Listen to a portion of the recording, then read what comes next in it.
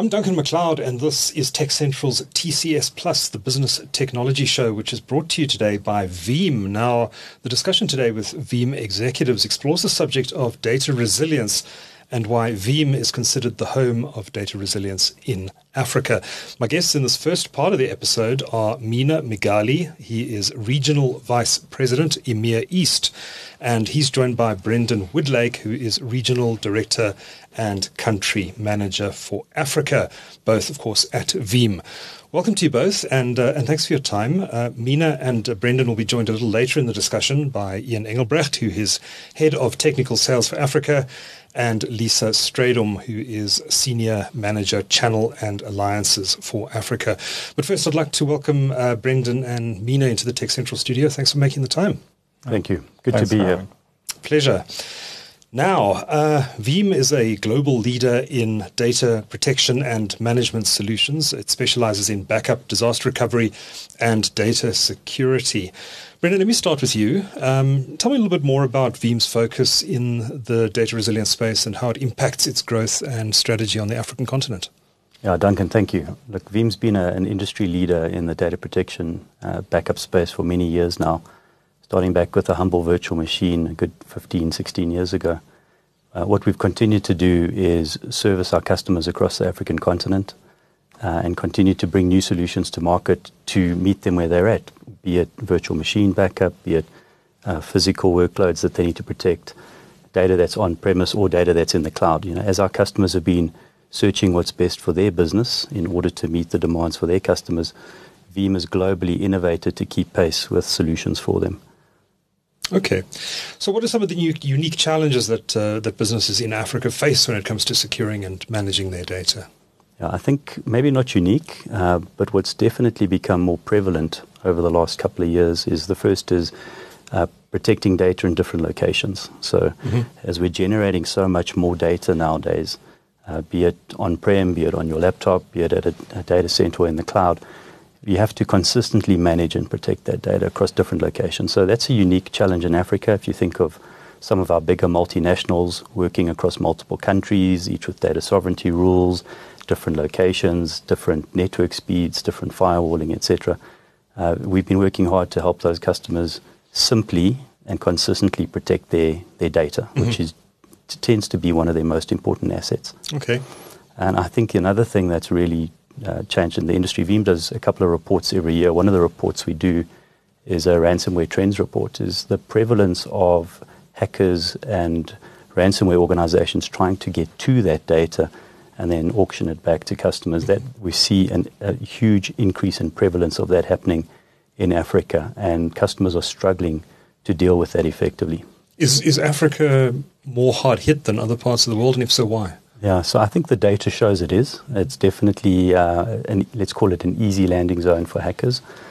I think you've got multi-generational technologies within customer landscapes across Africa. You've got some customers that are right at the forefront of technology adoption, using the best. And you've got many customers with legacy infrastructure, legacy ways of approaching data protection and management. And that tends to pose an easy access point to these, what we call bad actors, or these organizations that are trying to get to the data. Right. Okay. So we're going to delve into this in some more detail later in the discussion, but maybe just from a helicopter view perspective, what are or how can Veeam's portfolio of data protection solutions help these African organizations overcome some of these challenges? Yeah, I think maybe just to start right at the back of the basics, sure. Veeam's been in this business for a very long time. It is what we do. We're experts at helping customers protect their data. And what has been a consistent focus over the years is, as we fleshed out the portfolio, is helping is looking at different technologies. Sorry, let me repeat that. Sure. We may have to just... Direct, you want audio marker? Yeah. You good? All right. Just carry on. All right. So Veeam is the expert in data protection. We've been doing this for many years. What we've consistently done is bring new products to market to meet customers where they're at. So be they have their SaaS offerings in the cloud, we're looking at protecting them there. Be it on-premise data, be it virtual or physical, we have multiple solutions that can help the customer protect their data. Yeah. Okay. Good. Well, let's dive into this topic then in a little more detail, Mena. With Africa facing rapid digital transformation. What role does Veeam's concept of data resilience play in helping African businesses maintain continuous availability of their data in the face of these growing threats? I think it's an important point to differentiate between data resilience and data protection, because that's where it takes us, right? Resilience asks of customers to be, or of organizations to be agile in terms of response and in case of a disaster, because it's not about if a disaster happens, it's really when that will happen. And especially, as Brandon mentioned, it's we expect to see ransomware attacks hit any organization, especially in Africa, right? So I think eventually the way that we look at how we can help our organizations is that, one, we can help with tools, and we've mentioned a few of them. We've been in the business for a very long time. We know how to help our customers there, be it at the cloud, be it on-prem, regardless of how they eventually store their data or consume the data. And the second part of it is also to make sure that not only the tools are there, but also to help as well with processes and people if required, right?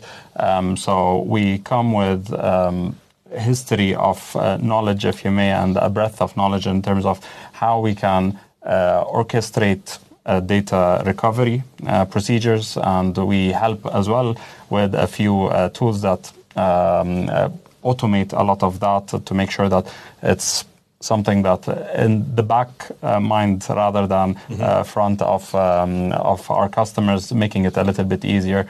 And finally, also with people. So eventually we can also help with experts who sit down and discuss with our customers what is the best practices that needs to be employed to be more agile over there, right?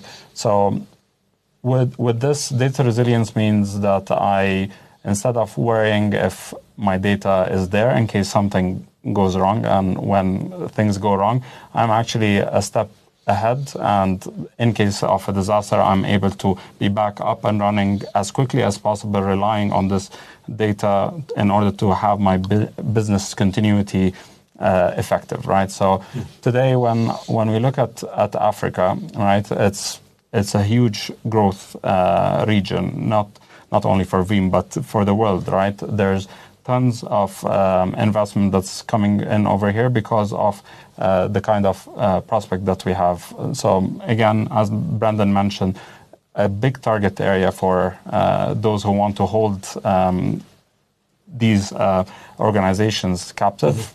So eventually, with our solutions, be it the tools or helping with the processes or the people, we help them stay agile, stay resilient, having their business continuity always top of mind, and helping them with that. I imagine you prefer your clients to be proactive in adopting these tools to prevent these things from happening in the first place. But I imagine a lot of the phone calls you get are, help, I've been hacked. What do you tell clients like that, or prospective clients? So anyone who comes for help, we start by helping them, right? So that's our number one priority, is to make sure that if we can help them with anything that we have, definitely we go ahead and help them.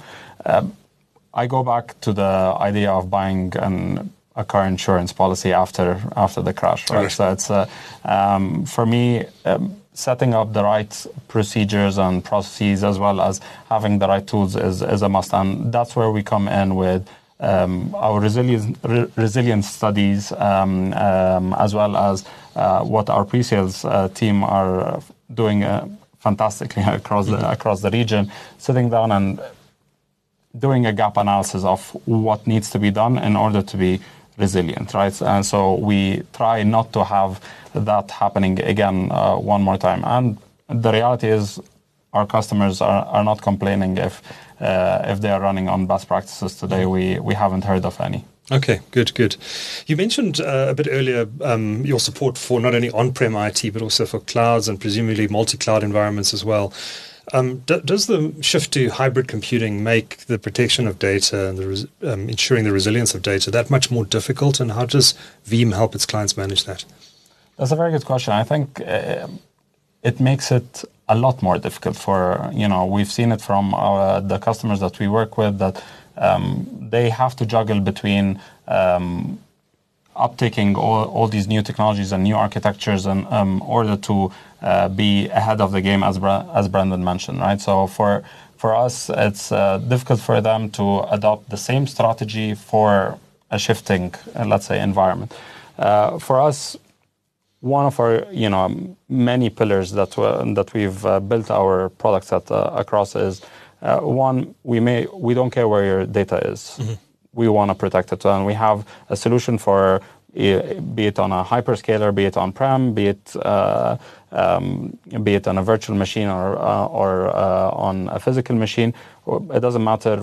Our solution set encompasses all of that, and we keep on building on top year over year, and not only through our organic growth, but also through a lot of the alliances that we tap mm-hmm. into. So eventually we work with tons of technology alliances across the world to make sure that we understand where our customers are going and what is important for them, and eventually protecting that data across the board. So for us, that is one aspect of it. Mm-hmm. And how you consume, let's say, our solution set is also another aspect of it. With Veeam Data Cloud, we are able to provide even backup as a service. So for organizations that are taking their entire architecture into as a service model, we follow that as well with them. And eventually, what they care about is not only the protection piece; it's also about the recovery piece, right? Mm-hmm. I think that's the more important thing. And a key pillar for us is data freedom. And data freedom means if you want to recover in the cloud and you are on-prem, we'll help you with that. From one cloud to another, we'll help you with that. Back on-prem, and we'll mm-hmm. help you with that. We want to make sure that we do what's right for the customer, and that's a key tenet of what our product set is about. So Okay. Do you help clients as well? I don't know what the correct term is, a war game, if you like, incidents, a potential ransomware attack, for example, walk through the steps. This is what may happen. This is the data you may lose. This is what you need to do. You go through that whole process in the pre-sales, do you? That's a great question, actually. We do it in multiple ways. One, through our pre-sales engagement. Obviously, we sit down, and when we get the right data from the customers, we always give them that gap analysis, and that encompasses the entire thing. However, earlier this year, we've also acquired a company, Covware, that is an incident response company that completes the picture, if you may, for us. So we're not only actively protecting the data, but also being with the customer in case an incident happens. And they're experts in what they do. So they also help with the analysis, the pre-work, if you may. So they come and provide their analysis, what needs to be closed off, what needs to be done further on. And in case of a disaster or in case of an attack, they are in the trenches with the customer, actually mm-hmm. ahead of the customer. They're fronting the engagement with the attackers and the criminals, as we like to call them, just to make sure that we negotiate the right things and help recover the data with the least damages, maybe sometimes even without succumbing to their asks, right? So we're there pre, during, and after mm-hmm. With Covware as well. Okay. Brendan, Veeam obviously works with companies across a range of industries. Do you have to have different conversations depending on the industry, or is it all a fairly similar thing? It's data is data at the end of the day. But I think at the heart of it, technically we're protecting the data, right? So that tends to be consistent. What is customized is the solutions that we build through our partner ecosystem, our channel ecosystem for customers. And that varies depending on what type of data they're trying to protect. That's a key part of the solution that we built for them, where the data is located, the budget that they have available, the intention that they have for that data, as an example. So we definitely customize solutions, and a large part of the success of that is the large channel ecosystem that we have, the award-winning partner ecosystem that we have in this region, to service thousands of customers. And we are blessed to have thousands of customers in Africa using our technology. We need a strong partner ecosystem to help us do that, especially in remote countries that are outside of South Africa. Do you work exclusively through the channel? We do. As Veeam? Okay. We do. So we engage with customers directly, we consult to customers directly, we help them architect, we service them directly, as Mena was saying, through the likes of our proactive offerings or just normal support. But ultimately all financial transactions are done through our channel. Okay. Yeah. And out of interest, do you find that the conversations you have with African organizations are different to the conversations you might have elsewhere in the world? Are there security and data protection issues that are specific to African organizations? I wouldn't say specific, but we do have some nuanced conversations in Africa that we don't have in South Africa. Mm-hmm. So as an example, in South Africa, the hyperscalers have local data centers. Yeah, data is sitting in the country. Yes. And that makes a certain flavor of conversation. Whereas if you're talking to a bank in Ghana or a telco in Tanzania, they may want to use cloud providers and the data's not in country. So we need to obviously cater for that and help guide them there. What we also see in Africa is a lot of customers jump generations of technology. So as an example, Kubernetes has been very prevalent and adopted in the banking segment across Africa, in fact more so than in South Africa. And that takes a different way, it's a different architecture, a different form of compute.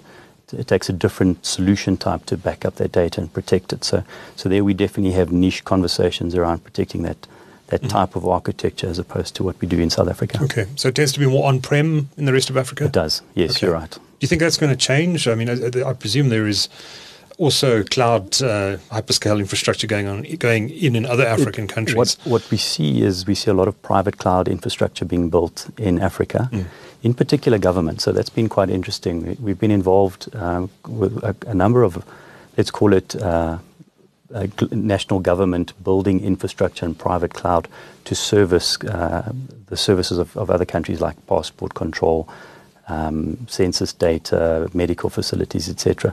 So we've been involved in a couple of interesting projects in Tanzania, another very big project on the go right now in Uganda, and I think we actually see the impact of that affecting service delivery and really improving service delivery in those countries. What is interesting though is our public sector business in South Africa has probably been our best performing sector this year, and we see a lot of the South African thinking, public sector thinking, emulating what's taking place in Africa and bringing services and trying to build more private cloud offerings. And that obviously there's a lot of data involved which we need to protect and help them manage.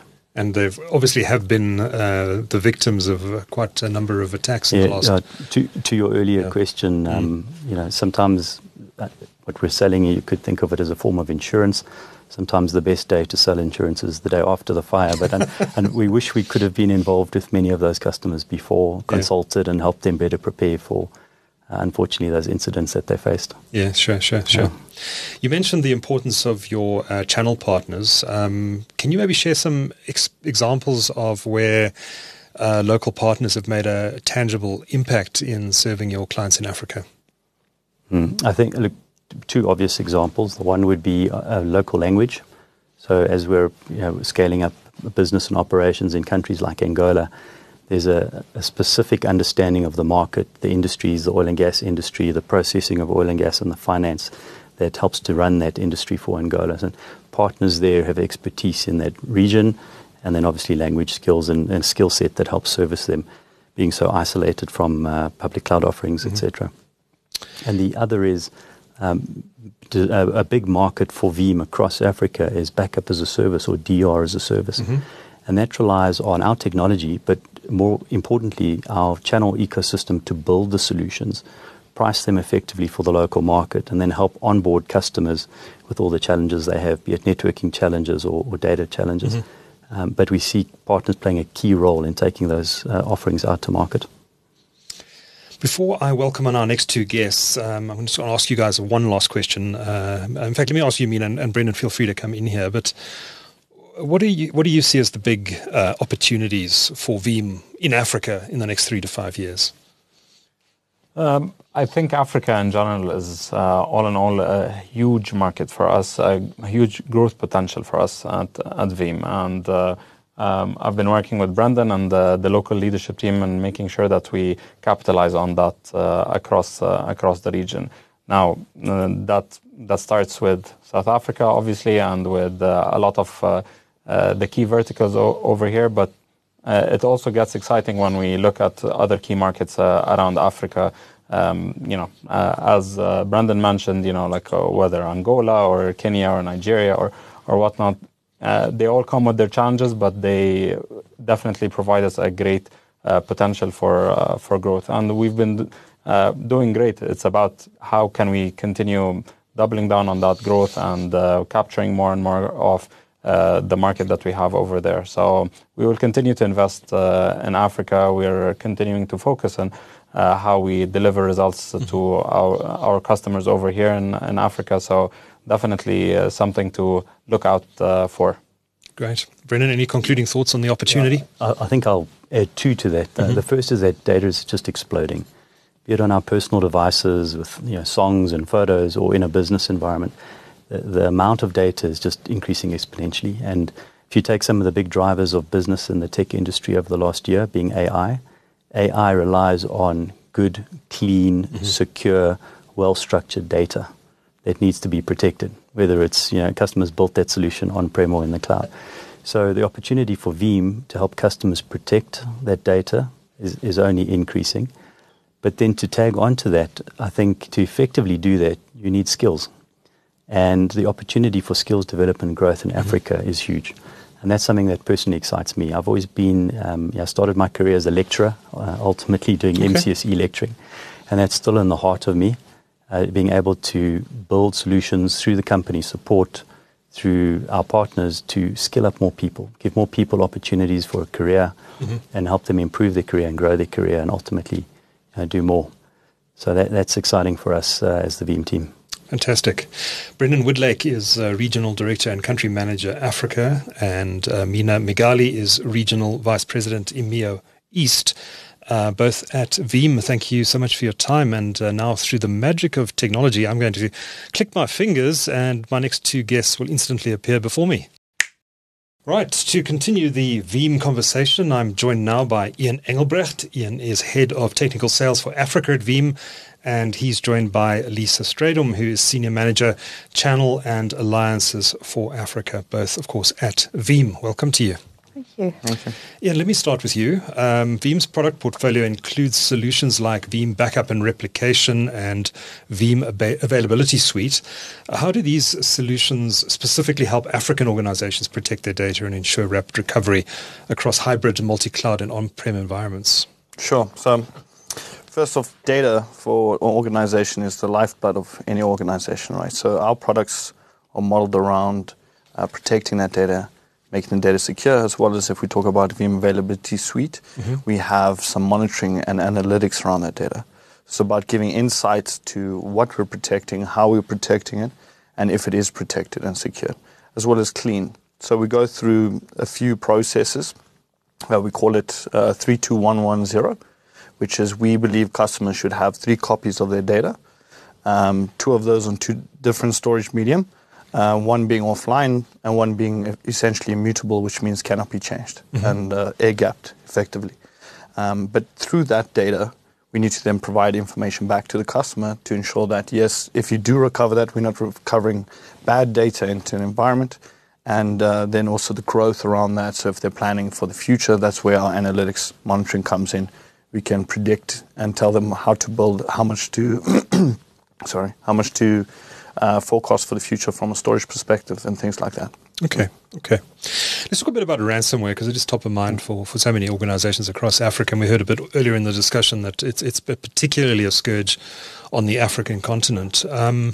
How does Veeam's portfolio support businesses in preventing, detecting, and recovering from these attacks? Sure. So again, back to data, but data being the lifeblood of everything. So as companies have evolved into digital businesses, if the data disappears or gets ransomed, then the company stops, right? And that's why it's such a successful business in the end. So where we start is effectively being the last line of defense for any customer, and that's backup, right? So we make sure that there's a copy of the data, it's secure, it hasn't been changed, it's been tested, it's recoverable. Customer knows that if their environment was breached through the perimeters and something happened, they have their security, that last line of defense, which is Veeam, will bring them back. To do that, we have a lot of different technologies and functionality that we've integrated into the product, right? So we use the likes of machine learning and AI to do malware detection and anomaly detection while we're reading data, so that we can predict, or as we're reading the data, we're able to identify indicators of compromise or anomalies, and then report that to the customer, right? Above that, the intelligence of what's in the data, we then provide through our Veeam One and monitoring and analytics. And then further to that, extending the capability of the data to be stored onto different platforms like cloud. And that brings us to the data freedom. If a customer is compromised, then a lot of cases they can't recover back into their traditional infrastructure or data center. We give them the flexibility to be able to recover those workloads into the likes of an AWS or an Azure or any hyperscaler. So it's the flexibility, the freedom to recover, but also securing the data and ensuring that it is recoverable. Because a backup is essentially only as good as it can be recovered in the end. You must have actually seen some ransomware attacks on some of your customers taking place. Companies that have gone through this process and deployed the 32110 policy, how quickly can they get up and running again after there's been an incident, typically? So it all depends, right? Also, the first part of it is protecting the data, and that's what I explained essentially, and then making sure you have multiple copies so none are compromised. But then it's also having an incident response plan in place. Right. If you're not prepared and you don't know where to recover, what to recover, how to recover, it's just going to take time and you'll just extend your downtime, right? So we also have a product called Veeam Recovery Orchestrator, which effectively defines that and automates that and helps the customer understand what data needs to be recovered in what fashion, what their RPOs, which is recovery point objective, RTOs, recovery time objective, so how much downtime, how much data loss, understanding those variables, understanding how they're going to recover, what they're going to cover, in what sequence to where. That essentially becomes the plan or the incident response plan or DR plan or whichever you want to call it. That's mapped. If an incident does occur, everyone in the business understands, okay, this is where we need to start, this is what we have to do, and it just makes that more seamless. Customers that don't have that in place, it's like, it's chaos. It's everyone's scrambling, trying to figure out, okay, what are we doing? What are we going to do? And I actually spoke to a few customers at a CISO summit, and they actually run these tests with their board members and pretend that they've just been breached and then see how it plays out in the boardroom. See if they run around like headless chickens. Exactly. And if there is no plan in place, effectively, that's what you see. But if you know, okay, this is step 1, step 2, step 3, it's easily to follow, right? How many organizations actually have a robust plan in place? I don't have the figures, but just anecdotally, I think more need to have a lot these more plans probably. in place. Yeah. Okay. You mentioned Veeam One. How does Veeam One help organizations in the African context ensure the optimal performance of their data protection strategies and help them gain greater visibility into their infrastructure? Yeah, so Veeam One basically ingests data from all the front-end platforms, be it the virtualization being some physical servers, as well as the backup infrastructure. So we collect historical data and live data, but we keep it historically, and then we can replay statistics against that. So if a customer is looking to maybe potentially add some more workloads to their environment, they can use the modeling based off the data that we have to understand, okay, they will have to increase their storage, increase their compute by X amount because they want to add these certain workloads, right? So by keeping all of that data, we're able to give intelligence. Beyond that, we can give auditing, for auditing purposes and protection purposes, we can give reporting that will say the data has been protected, this data hasn't been protected, this data is not meeting SLA. We can also discover other types of intelligence, which has been helpful to customers to rebalance their infrastructure, like certain servers that have been provisioned with too much resource, certain servers or applications that have been under-resourced. And with that type of information, they can reallocate resources or reclaim resources and effectively expand their infrastructure. Okay. Also helps customers understand if they're looking to migrate to maybe a hyperscaler, what that's going to look like, what needs to be moved where, how much data needs to be moved into the cloud. We can give some intelligence around that. Okay. Lisa, let me bring you in here. You're Senior Manager for Channel and Alliances. So let's focus a little bit on your channel partners. Brendan mentioned a bit earlier in the discussion the importance of your channel to delivering solutions to your end user clients across the continent. Maybe expand a little bit, if you don't mind, on how your channel partners, or what role your channel partners play in expanding Veeam's reach on the continent, and the support you provide to them to ensure they're equipped to meet the needs of your end user clients. Yeah, sure. So, we have different types of go-to-market strategies with our partners, depending on where their strengths lie. As we've mentioned before, we have a hybrid approach to how we drive our business. So we have a lot of partners who would be our on-prem type resellers that would deliver on-prem solutions to our customers. We always try and drive a hybrid cloud strategy with the ecosystem. So we'll always try and drive as a service type initiatives as well. Our BCSP, which is our Veeam Cloud Service Provider program, has been going for a number of years within our business, and actually a very, very successful part of the business if you think about it, because data sovereignty is such an important part of any customer's initiatives today. And in South Africa, it's an important thing that we need to be considerate of as well. So what we are seeing a lot of in the partner ecosystem is they will sell an on-prem solution to customers as well as a service. Mm-hmm. So those are the two areas. Plus, then we also work with the hyperscalers. So many customers would consider a multi-cloud strategy. We work with the alliances like Microsoft Azure, with AWS, GCP.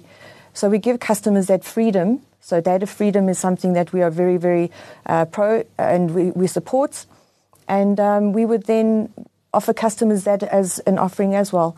We're also delivering a lot of opportunities to our partners by doing that, giving them the ability to white label their services through these hyperscalers to customers. So that's also where the alliance ecosystem plays an important part of our business, is to support our initiatives through our channel, and then also to offer specializations of where they see their strengths lie. So it could be that you have partners that are more security focused. We're talking about ransomware quite a bit today. How do those security partners and vendors actually fit into our ecosystem? We are the specialists in data management, and working with the likes of the security vendors in the markets, we can really bring a great go-to-market and offering to our customers through our channel. And, for us, partner first is the way that we go. So Brendan mentioned that we do go out to customers, but we create opportunity together with the partner community to drive our business in the region. Okay. Now, we heard a bit earlier that many businesses, particularly outside South Africa, on the African continent, are still on premises with their IT, but that is going to change. There is going to be a shift to cloud. Yeah. How do you help your channel partners who've grown up perhaps in an on-prem environment make that shift to the cloud? What sort of support do you provide to the channel? We've actually got some really good programs. Our partner programs support partners around enablement. So there's some great free online training that they can go and skill up on.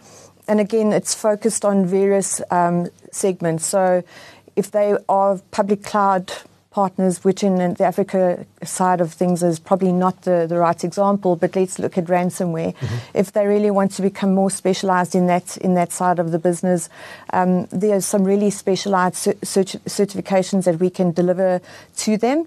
Online pre-sales and sales certifications. The great thing that we have now also done is we've rolled out what we call hands-on labs. So we've got about 44 different types of hands-on labs that our partners can actually go and request through our portal. And if they really want to deep dive the technology, they can then go and spend time in these lab environments and get their hands dirty, really skill up their teams around the technology, around a specific area where they feel they're lacking the experience and exposure. From there, we would then take them on a journey of getting skilled up with our instructor-led training. So we run training to install, configure, and manage. And then we also have design and architecture training. So there's really a wide range of certifications that the partner community can skill up on. Like I said, if they want to really focus in a specific area, that's really where we want them to be. With the alliances that we have in the market as well, we're also seeing new partners that we may not have worked with. We've been very much involved in the data center side of our business. So working with the likes of the hyperscalers, we're seeing a different type of partner wanting to work with Veeam. Same with the security landscape. A lot of security partners that we are starting to now engage with, which is exciting because that just means we can expand on our initiatives and really driving our strategy into the African market with these various types of partners in mind. Okay, so it's really helping channel partners beyond just understanding the Veeam product set, but also helping them to help the customers deal with the broader challenges they're facing and helping them understand concepts like ransomware and the impact it could have on them. Correct, yeah. Okay. Ian, let's shift focus a little bit. With the rapid pace of technological innovation and the digital transformation that we're seeing across the African continent, what are some of the emerging trends or innovations in the data resilience and protection space that African businesses should be aware of, and how is Veeam preparing to address these future challenges? Sure.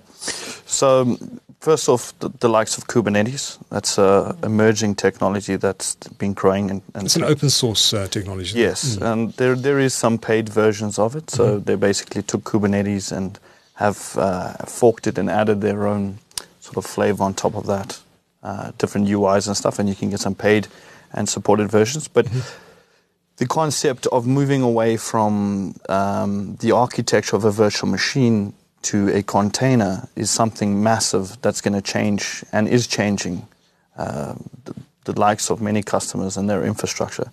It's able to improve the compute in the way that they use resource, as well as what we call then cloud native, which is truly cloud native, because we're effectively just supporting an application and its dependencies, and that allows us to then move it to any platform. So it becomes more agnostic because we're not tied into operating system, neither are we tied into any kind of physical hardware, because we've abstracted so many layers, and then it can move wherever it wants. And that's pure data freedom. A lot of customers are moving that direction. Not everything can move there yet, but as the technology improves, so we'll see more and more workloads there. And I think that's a very key area when it comes to data protection, data security.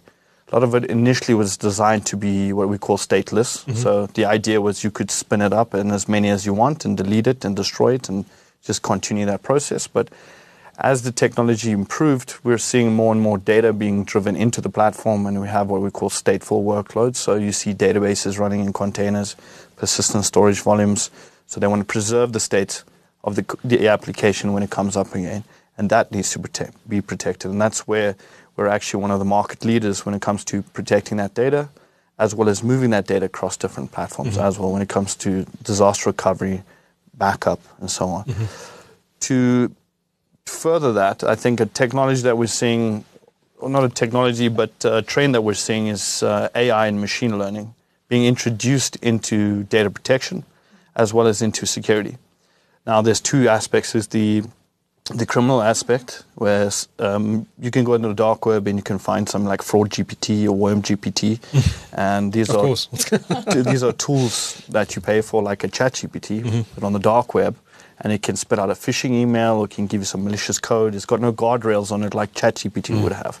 And a lot of threat actors are using these types of tools to create new types of scripts or tools to attack and malware to attack customers and phishing emails, which is making them more and more convincing.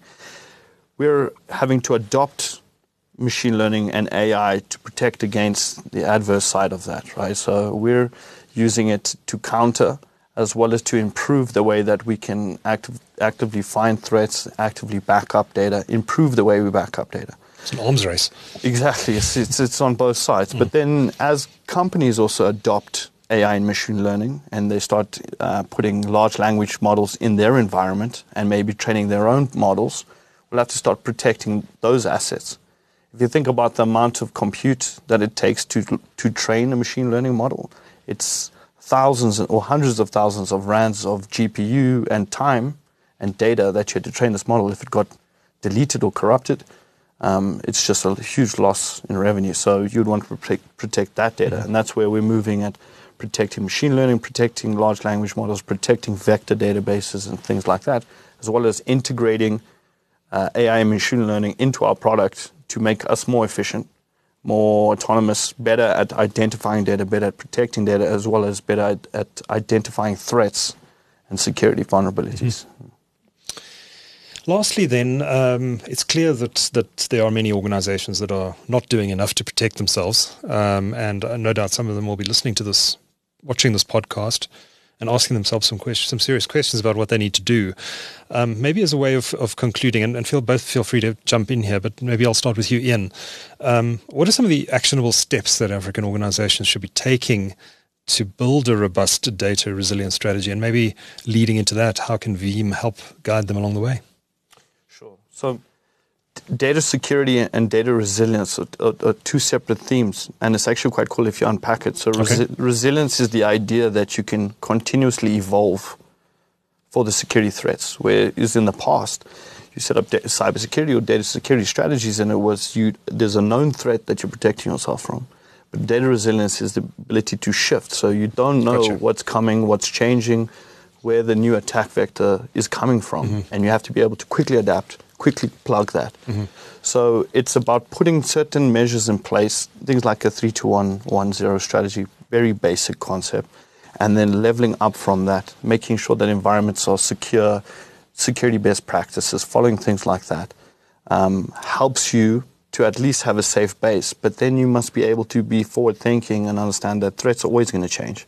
There's always going to be a new zero-day vulnerability or a new attack vector or something that's going to have the potential to breach your infrastructure, and you must be prepared. So it's preparedness as well as being open to and build a solution in a way that it can adapt and change effectively. That's the resilience part of it. Okay. Any final thoughts? Well, for me, I think Ian said a lot of it, but being proactive is definitely, you have to be these days. So, and I think Mena and Brendan also alluded to it earlier on, is the fact that customers come to us when it's too late. So it's about having that plan in place. It's about working with specialists that actually know how to support you in a case of an attack. It's working with the right kind of partners, the right types of people that are very strategic and know exactly what they're doing, and being able to actually, when you do have an attack, to recover it from it as quickly as possible. That's really the importance of this, because it's not if, it's when. So for more information on Veeam's portfolio of data resilience solutions, the website is veeam.com, is it? Yes. And that's spelled Veeam. Yes. Veeam.com. Go check it out. Ian Engelbrecht is Head of Technical Sales for Africa at Veeam, and Lisa Strydom is Senior Manager, Channel and Alliances for Africa. Lisa and Ian were joined earlier by Veeam's Mena Migally and Brendan Widlake. Thank you so much to all four of you for a fascinating discussion today. Thank you very much. Thank you. Appreciate it. Thank you.